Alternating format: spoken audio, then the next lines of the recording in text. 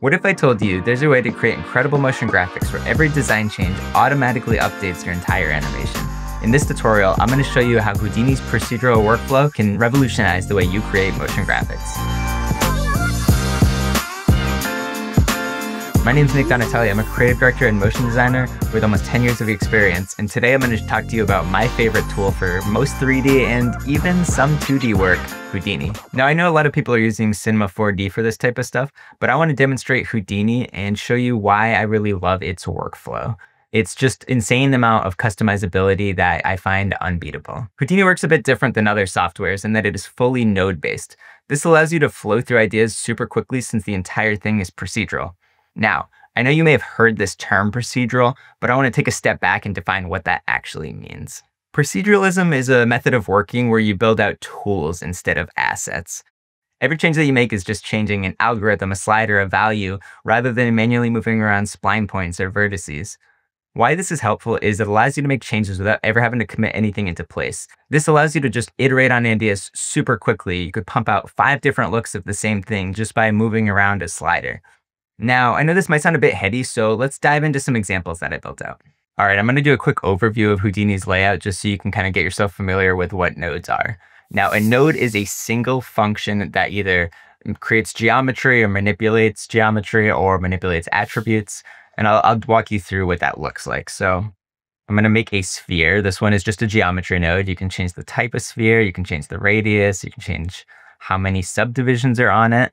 It's essentially just a container for your individual actions. So you can see here, I'm going to make a transform node, which is just that. You can, do any sort of rotation, translation. I'm going to drop this expression that I wrote so that it just goes back and forth. So now we have an animated sphere.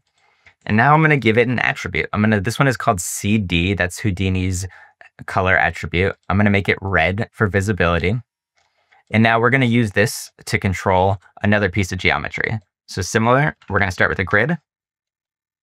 And then we're going to remesh the grid. All this does is create more points for us, which I'm going to make even more. And we will also give this one a color so that they have different colors. I'm going to make this one black. And now I'm going to do an attribute transfer. What this does is it takes the attributes we have from this input and drags it onto this one. So right now it's all red. That's because we have this distance all the way up.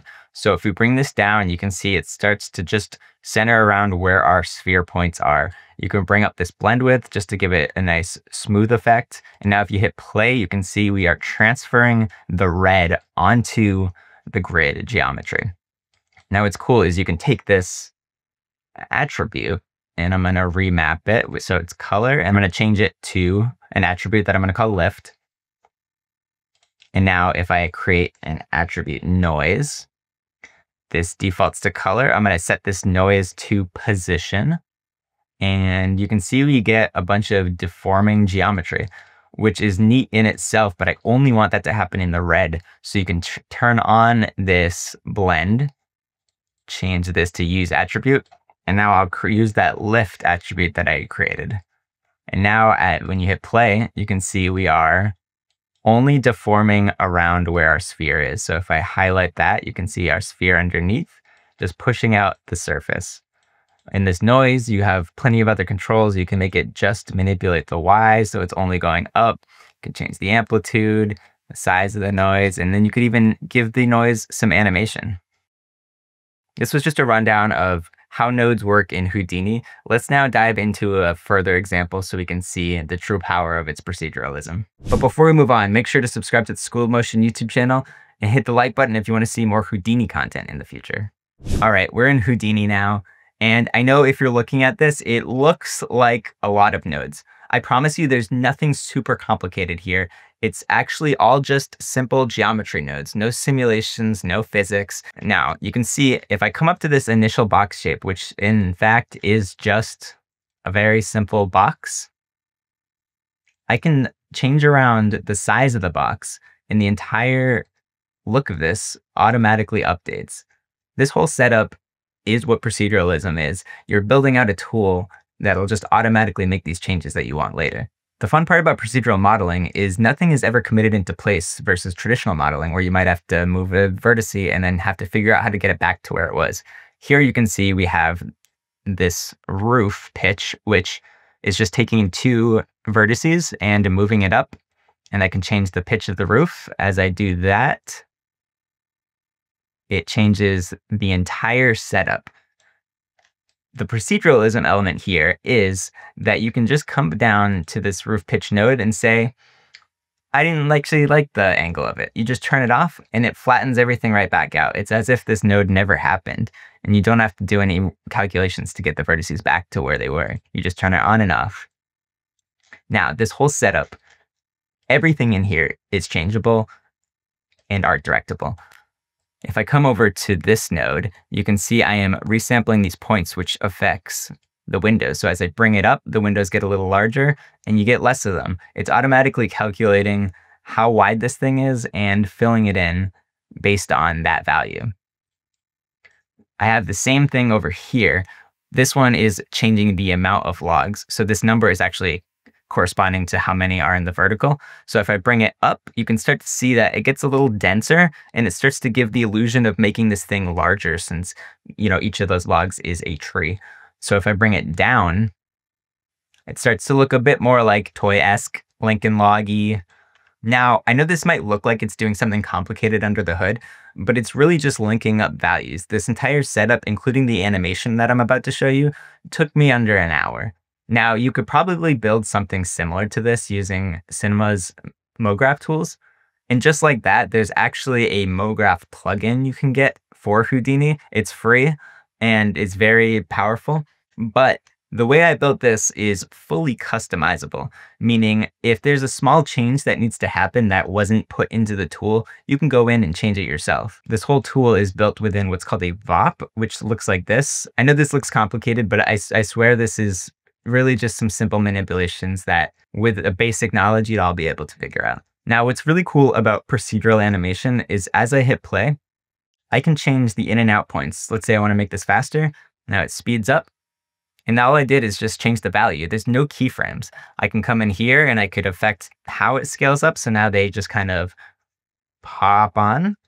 And the nice part about this is it's automatically calculating the things such as like the height of our cabin. So if I come back up to our initial look, I can be changing this live and the animation actually stays the same. It just continues to update as we make our changes. You can go in, you can make the logs a little denser. You could maybe, you know, let's say you want a little less windows. All of this is happening and it's just fully procedural.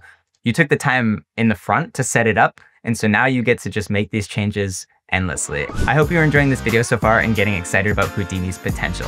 While School of Motion doesn't offer any Houdini courses just yet, their all-access program is perfect for motion designers looking to level up their skills. You'll get comprehensive training in Unreal, Blender, Cinema 4D, and much more. Head over to schoolofmotion.com/allaccess to see their full curriculum and join thousands of other motion designers who are also leveling up their skills. Let's get back into Houdini. Now, this has been cool, but I want to show you how this works on something a little more organic. All right, here you see we have Houdini's rubber toy geometry. This is just one of their default pieces of geometry to help you mess around with. It looks like a little dragon guy, so I wanted to give him some spikes. So what I did is I made this spline, which you can fully edit here, just moving around points. And then I rayed it onto the surface of our geometry, and I copied on these spikes. Now I'm going to talk about the spikes in a second, but first, I want to show you how this is really cool that you can just come back in and manipulate anything without, again, having to manually move points. I have this spline, and as I move it around, you can see that it still makes everything stick onto the surface. Even if I put it way out here, it'll still find the closest point. So, you know, you can kind of make like a custom curvature, bring it down to these ends. Maybe you want more or less. You can then go over into this resample node and just add more points so you can get more spikes. And you can continuously update your look. Again, no baking anything into place. These spikes are just simple cones that I manipulated, you know, pinching down the edges. You can kind of change the look here, where if I go back to our end results, you can see as I move this around, you're kind of changing the shape of it. You can get like a punk rock look here. Maybe you want something a little more friendly and rounded. And, maybe this is too much geometry. You can turn off this subdivision. You get some little harsher spikes, which is also a cool look depending on what you're going for. Now, I mentioned Houdini's attributes. Now I want to demonstrate what that actually looks like. There's one called p-scale. What p-scale does is affect the overall scale of the geometry that you're copying onto points. What I have here is I'm taking the curve of the spline that we made and ramping it along p-scale. So if I take, say, like this end down, you can see that I'm actually changing the scale of the points in real time. And you can mess around until you get a look that you're happy with. Let's say I love that. Or let's say you hate it. Let's say you actually don't like the look of this. You want the spikes to be all the same again. Instead of having to maybe go back and change the curvature of this, you could just turn off this node and there it's right back at where you started. All right, let's take this a step further. Houdini has what's called a scatter node, where you put a bunch of points along the surface, and it actually takes some of the attributes from the initial geometry. So you can see if I turn on point normals, you can see everything's pointing outwards. So when I then come down here and copy on our spikes, you can see everything sticks out like a pine cone. Because it's taking point normals, it's really easy to make things kind of cling to the surface. All you have to do is rotate the initial spikes. So I just rotated it here, almost 90 degrees. You left a little bit just so you get some edge. And you essentially have a cool scale setup. All you had to do there was just copy the same piece of geometry onto some points. I see that there's more here, but that's because I'm about to show you an even more complicated setup. What I'm doing now is I want to make these points grow. So I measured the distance from this sphere, which you can see, and if I hit play, it's actually just iterating along the line. If I take this sphere and I move it around, it uses wherever it is as the starting point for the animation. You're updating it live. And then if I come back down into our copy node and I remap this growth to our p-scale like we've done before, you can see we get this cool growth effect, which as I come into this sphere and move it around, you're still getting live updates. It's super fun. I love seeing these things in real time. And then on top of this, I added a little bit of movement. So you can see that the spikes get some motion, just a small amount. And now I'm going to show one of those classic Houdini effects, a knitting effect. So to start with this effect, I switched up and just copied on these little rings, nothing complicated, just a circle essentially I duplicated so that you would have two of them kind of intersecting. And I copied that on. Oh. Now if I hit play, you can see we still have our nice growth, but right now they're kind of scaling up. That's actually not what I want. I want it to thread through each other. So if I turn off our scale, you see that's happening, but there's not threading happening. Afterwards, I then measured along the circle and had that grow. So now if I hit play, it slows down a little bit now that we just have a little more geometry happening. But you can see we actually have these threads growing. Now, I want to show you a cool way to just kind of bring this all together. If I come up here, we have our initial geometry that I am transferring our growth animation onto. I can then use that growth animation to just do this little wiggle effect, just to kind of breathe some life into it. And now if I head back down at the bottom, you can see we have our growth effect where these little threads just kind of grow over and turn our guy into this little knitted creature. What's so nice about Houdini is you're building all of your tools from scratch, meaning you find these clusters of nodes that do things a certain way when you stack them, and you're just kind of switching them around, and that's how you're coming up with different looks. You find three things that are super simple setups, stack them, now you have a super complicated effect. And again, all of this was relatively quick. You could get this done in just an hour or two. I hope this was insightful into the way Houdini works and started to make it feel a little less scary.